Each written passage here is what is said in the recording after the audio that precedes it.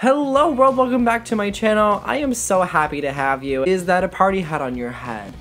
Yes, thank you for asking. Are you drinking a nice Moscato from Henry Vineyards back in Douglas County? Or are you drinking water?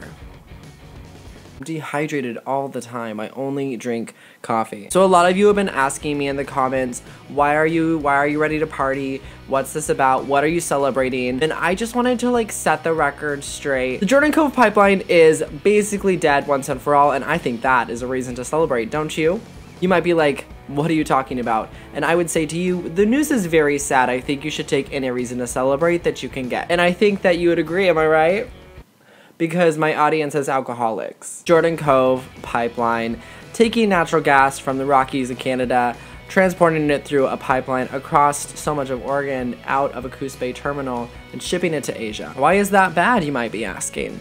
Some of you might be like, got it, I'm on board, I hate it. But some of you might be like, I am not yet convinced. Well, pour yourself some water, some of your local vineyards wine, a Bud Light, whatever you are privy to, a White Claw. I'm here to tell you why you should be celebrating the death of the Jordan Cove Pipeline. And Brady's here too, and he's celebrating, but he's not drinking right now because he had a really hard weekend, and he chased some ducks in some ponds, and he's quite exhausted, so.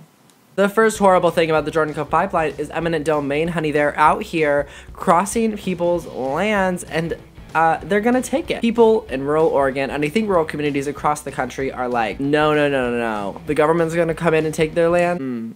You crossed the wrong human being. Speaking of crossings, the Jordan Cove Pipeline crosses so many water sources, rivers, streams, wetlands, more than 300. If you know anything about pipelines, it's that, honey, they leak. Oh, they leak, honey. Talking about my Tuesday night. That could be good or that could be bad. So I'm leaving that joke in there. I'll roll with it. That's wild to me that we would just allow this Canadian company to come in and just put some really gross pipelines there and trudge up the land and then mess it all up and then warm up the water, which kills fish. And we're just okay with that? I don't think so. We live on a fault line. I don't know if we live on a fault line, but the really big one, the earthquake is coming. When that terminal crumbles, honey, that's all gonna leak into our air and the ocean. And we're just supposed to accept that? No. No, we shouldn't. We really shouldn't. Do you have an earthquake preparedness kit?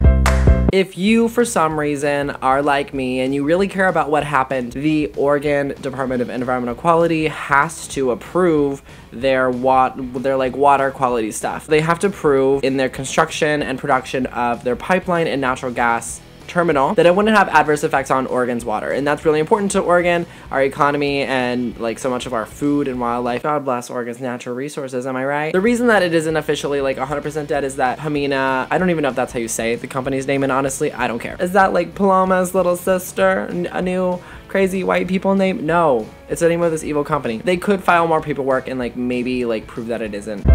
Do we drink at funerals? Yes. Yes, we do, especially if it's the funerals of our enemies. And we don't get invited to many of those, so we gotta, soak it up when we can. Speaking of soaking it up, the Jordan Cove Pipeline saw a record-breaking number of public comments during the, federally mandated public comment period. Department of Environmental Quality has never seen this many public comments for this particular type of permit ever in the state of Oregon. 42,000 public comments were filed. Speaking of the public comment period, this company is supposed to have public hearings in each county that the pipeline crosses. But every single time they went to Jackson County, which is where Medford is, they were faced with hundreds of protesters every time. And if you've been to Medford or Jackson County, you know the type of people that are down there. I love y'all.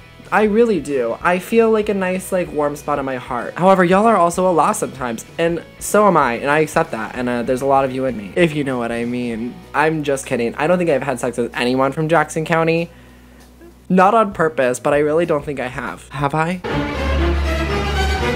So they had public hearings in every single county except Jackson County. And it was because every single time they went down there, hundreds of Jackson County people turned up, and they were like, I heard you're trying to take our land and cross the Rogue River.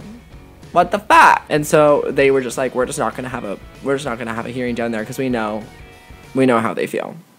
The next thing, in March of 2016, the Jordan Cove Pipeline was fully rejected. They did review it again in December, and they were like, okay, well, we'll reconsider because we like legally have to. And then they found out after further review, no, it was still a no. It was still a hard pass on the Jordan Cove Pipeline. And Donald Trump was elected and he was like, FERC, you know, we should really start approving more of these projects to, you know, export fossil fuels because his best friends are fossil fuel people. As it is when you are rich and wealthy in America. So FERC was like, hey, Jordan Cove, Pamina, you should really like resubmit and like maybe we'll reconsider. And then they did. And that's why we're in this mess.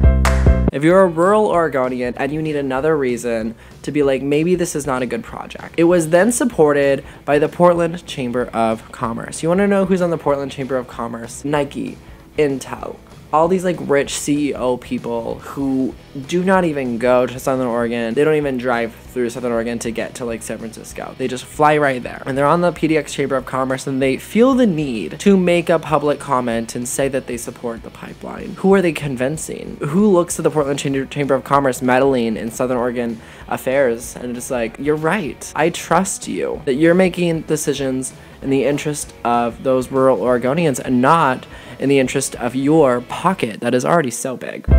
And then through a recent analysis, we found that the Jordan Cove Pipeline, if it was approved, would be Oregon's biggest polluter to climate change. That's really weird because we have 12 years to shift our entire economy away from fossil fuels if we want to like save the world. Billions of dollars spent on this project that they could have just stopped. And what was it even worth? Billions and billions in fossil fuel exports and a couple hundred jobs created.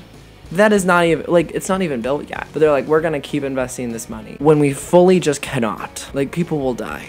I don't feel bad that after billions of dollars in all those years, that this pipeline might hopefully be dead. I'm raising my glass to that because the Green New Deal is upon us because it literally has to be. It's like we literally only have 12 years, so you get on board figuring out what way you want to make that work where we all are happy, or we die. And in Oregon, we have the Clean Energy Jobs Bill, which is super, super awesome, and I'll talk more about that in future videos. This is like a huge win for us as a state. I really hope that the Jordan Cove Pipeline stays dead this time. Don't you? And so as if we were ladies at brunch, honey, I'll drink to that, will you? Cheers.